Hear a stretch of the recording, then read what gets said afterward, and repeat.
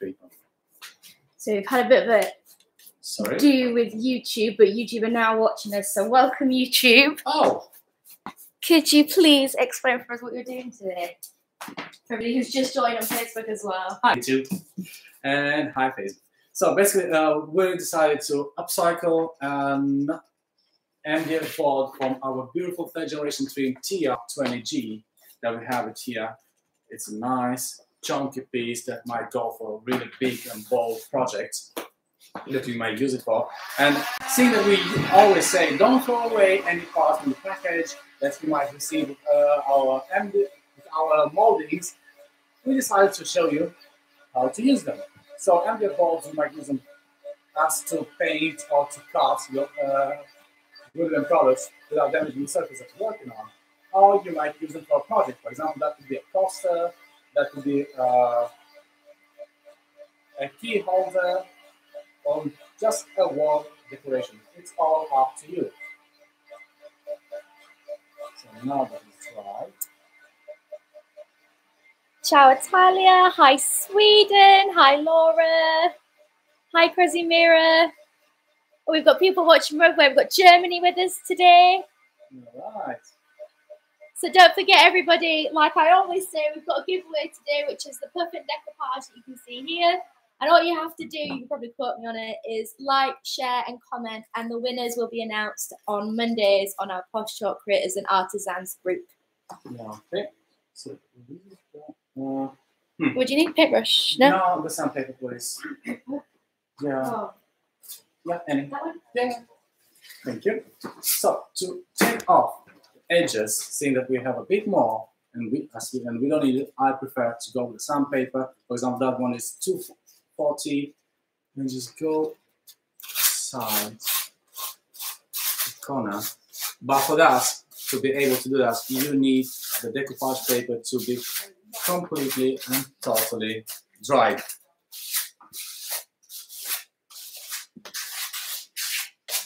And you go from your project to the outside. Okay?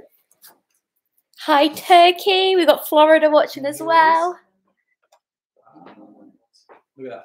Okay, let's go. Now we're going to go with a Posh metallic base, and for that I chose pearl silver as from, I think it's quite the same color as the decoupage. But however, I might mix it with white titanium. Here we are. And to do that, I'm going to take our tin extending box paintbrushes. I love them. I don't know, I feel very comfortable working with them. But I have some smaller one just to go into the details. But yeah. Patty is really excited. She says, I finally get to see her live. Hello, everyone from Michigan, USA. Hi, Patty. Right. So.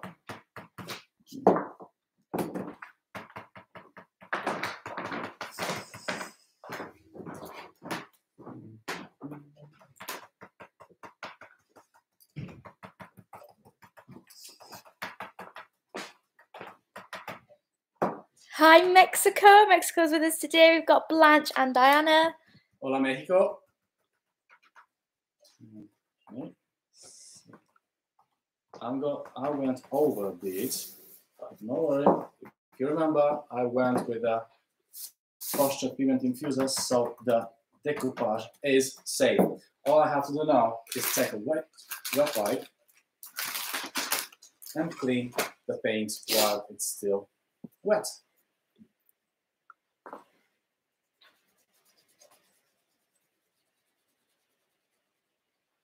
Got hi, California.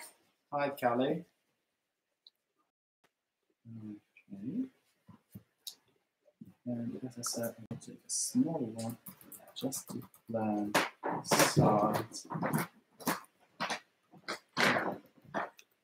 So what's everybody doing today? How's the weather? We've kind of had a bit of a, it's really sunny today, but it's not as warm as it has been. But we were outside sunbathing on our lunch. Or I was at least. No, I'm going to take some black carbon just to go for the sides. Ooh, now with this one. Okay, let's add a bit more pearl silver. And let's try a tiny bit of black carbon.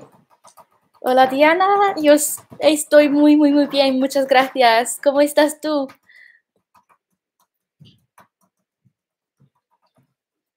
Oh, we've got lots of people watching from the USA. It's nice to see you all. What time is it over there? Well, it's quite early in the morning. Is it like 9 o'clock in the morning? Yeah. It's like you've got a whole new day. Ciao, Viola. Oh.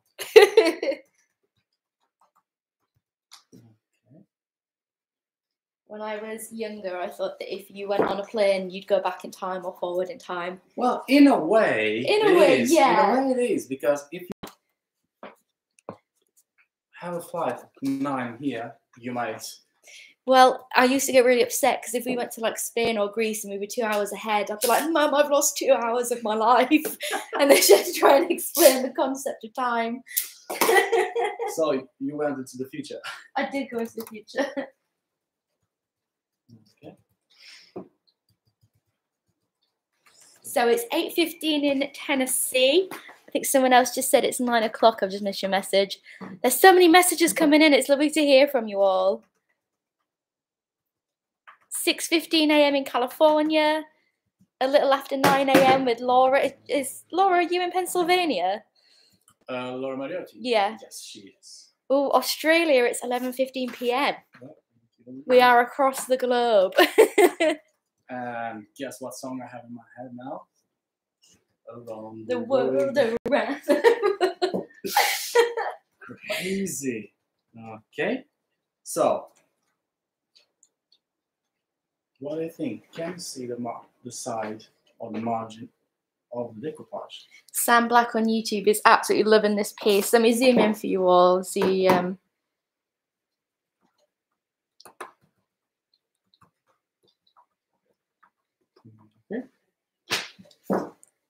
I think it's just so sweet. What do you want to do with it? Are you gonna like? Well, as we spoke, we can make it as a tray, Yeah. as a coaster, or as a key holder, or just as a decoration on the wall.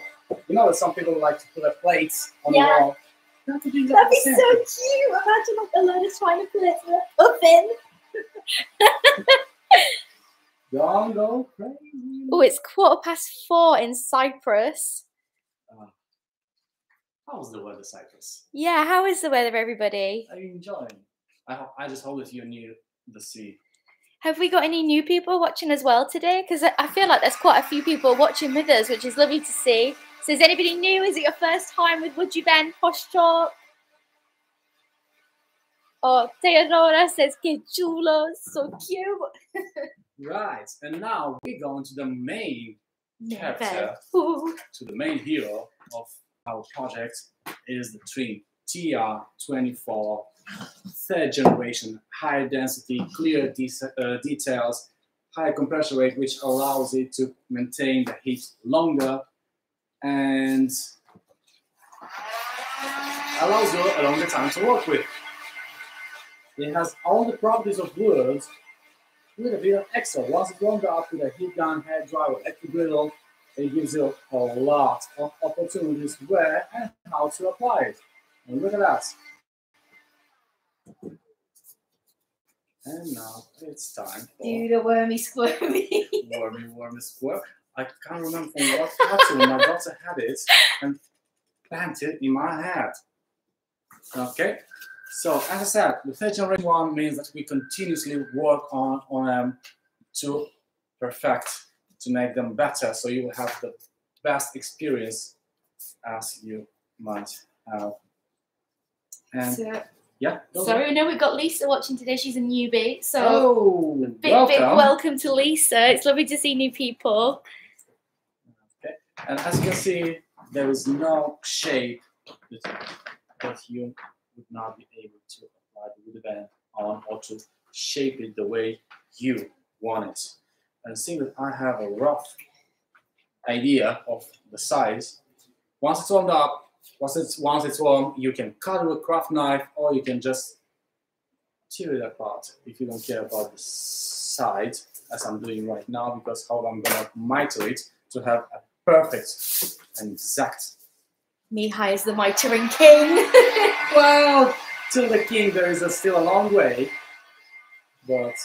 And I guess like for the new people watching, I'll try and see what I can remember as well because I'm kind of new to the company now. So Mihai's using the Puffin Decoupage here, and he's applying it to the back of the 3rd generation WoodUbend packaging, which is a really cool sustainable packaging that helps to protect the mouldings. And the decoupage itself is made from rice paper. You apply it to a white surface to kind of keep those beautiful colours in there. You can tear it easily using some water, and the effect that you get, it almost looks like it's an authentic painting. It's absolutely beautiful. And to place it, you just use the Posh Pigment Infusor. What's the next step now? So the next step, after Mihai sorted out the mouldings, gotten to the length that he wants, he has to apply some glue to the footprint of the moulding or onto the surface. Exactly. Well, seeing that you're here already, go for the 5 steps. Okay, right. So there's 5 steps. If you want to have exactly the same quality that we do here, as we guarantee, we would suggest you and recommend only to use and go along with the 5 easy steps, as we like to call it, to have exactly the same result. So the 5 steps for the WoodUbend mouldings are: you got to heat it up, so you can use a griddle or a heat gun or even a hairdryer, and then you got to apply your glue to the moulding, which is the 2nd step that Mihai is doing now. You can either apply it to the moulding or to the surface, and then you got to press it and get it into sort of the place that you want it to be. Then you heat it one more time, and then you press it another time, and that just makes sure that you can get it into the perfect position that you want it to be in. Great. It's very important that the footprint of the molding or the trim of the WoodUbend product, let's say like that, will be much easier, to make sure that the footprint of the WoodUbend product is properly and completely covered with good quality wood glue. In our case, we use Tight Bond Quick and Thick. It does exactly what it says on the package, so it's quick and drying and thick, so it's not running over as some other glues, so it's not too liquid. Okay. And any glue that sort of spills out from the side of the moulding, that's a good thing because it means it's stuck down properly. So you can just wipe that with a bit of water. You see me? Hi, go on, let me sit on this chair. Don't worry, soon you'll have a chance. Oh, imagine. Until I get myself all nervous and flustered. Well, that will be the first next. Don't worry about it. Oh, Tracy on YouTube says, my daughter loves penguins. Quite a few people. Does not. They're just so cute.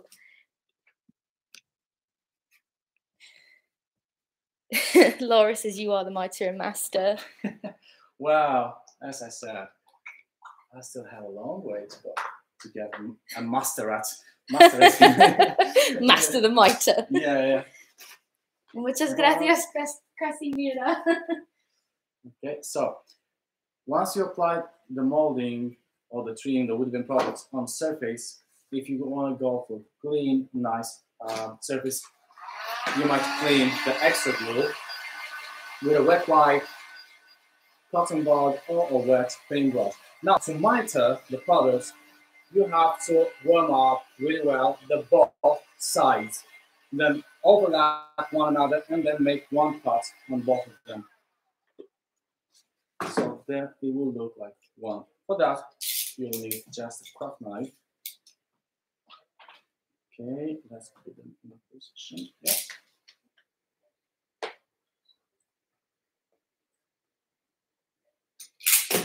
Then take one out, take two out, join them together, and voila. Wow, all of a sudden Mihai becomes French. Well, the danger of mitering. That's Artemis' fault. Yeah.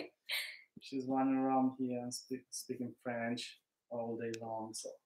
Oh, Laura's just been the absolute sweetest. She says, Leah is a fabulous assistant, and I just. You did so well on the live the other day, thank you. So the live that Laura's talking about was the release party that we did with Jonathan Mark Mendez. Oh, when I did the intro. Yeah, it was really fun. Oh, usually are fun. So it was fun, but I was not expecting to be up on that camera. I went from sitting on my computer to running. If life gives you lemons, you make a live video. Well, all that. Okay. So now we have that joint here. It's barely visible, but if you take a sandpaper and you go over, you will make it even less visible.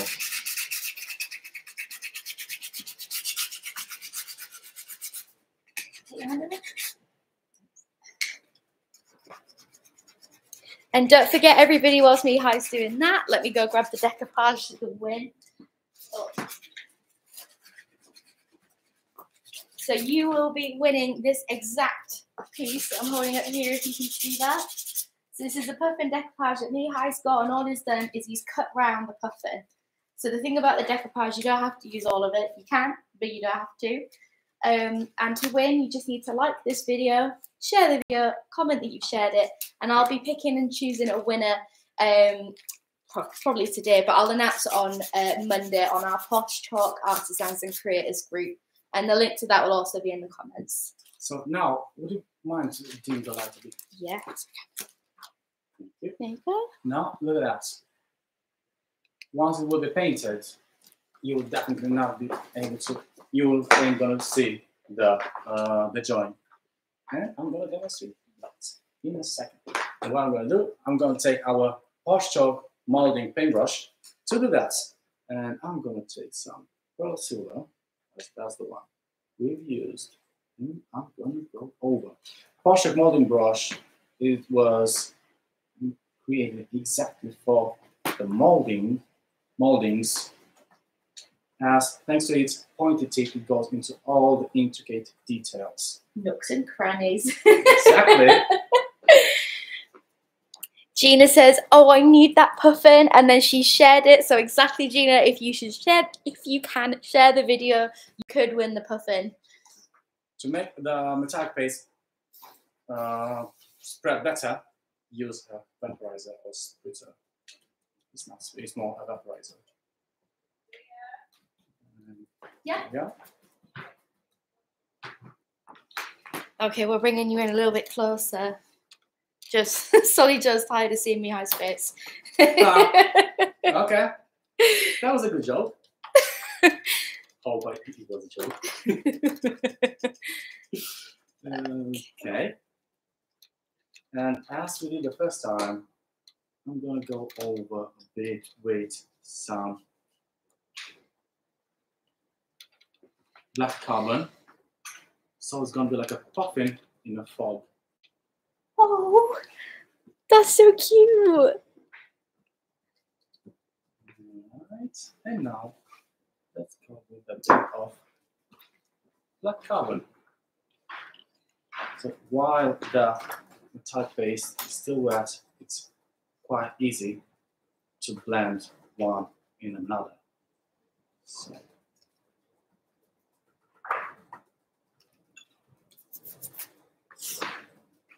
and if it dried, just split some water over and it will help to blend it. Oh, Tracy shared on YouTube. She shared it with her daughter who loves the puffins. It is such a cute design though. I absolutely love it. Really, really sweet. What I'm going to do, I'm going to take you guys off the camera and just give you a little bit more of a close-up for those of you watching on Facebook. So I shall not get my chins in it. So where was the seam from the trims? Sorry? Where was the seam from the trims? Oh, somewhere here. Somewhere here. Can anybody spot it? Oh, sorry. Sorry. It's coming at you with a brush. Right, then I'm going to take a smaller one and add a bit of more carbon metallic paste for the rings, and then take another paintbrush to blend it in. And that's that's the thing with our products. You may personalize a lot of them. So you may take our WoodUbend 3rd generation moldings, combine them, miter them, and create your own. The same exactly with decoupage. You may join more decoupage paper together to create your own design. Oh, thank you for everybody sprinkling love. It's really nice to see all the love hearts coming in. Okay. So does anybody have any questions about what Mihai's doing? Like with the decoupage, with the moldings, with mitering, with blending? Feel free to ask away and we'll answer as best we can. That's the last layer. When you blend or when you paint, it always requested to have more layers for a better result. So that's why the first layer were only for depth, and those ones now are the final ones. Sorry. Okay. Right. YouTube is looking through some water.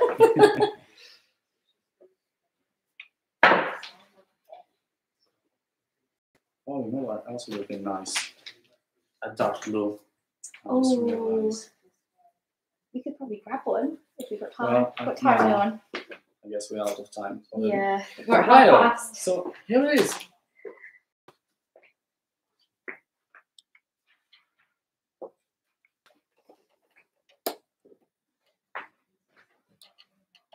Oh, look at how cute that is. I just hit my head on the light, everyone. That's why you're wobbling.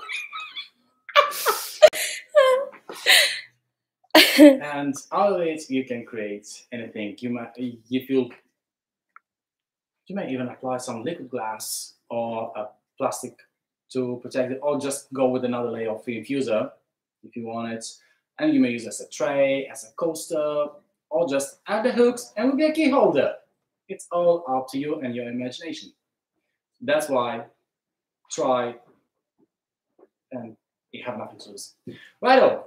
Thanks everyone for being with us. Don't forget, like, share, and sprinkle, share some love, show to everyone, and maybe you'll be the one winning the decoupage. The decoupage just used. We will announce the user. We will announce the winner in our Posh and WoodUbend artisan group later on. And Gina, yes, it's a WoodUbend base MDF board from our Pear 20 trim. So from that, we've created the board, the coaster, the tray. Righto, thanks everyone for being with us. Have a lovely day. Thank you so much for watching. Take care, everyone. Bye. I've got to turn YouTube off now. Goodbye, YouTube.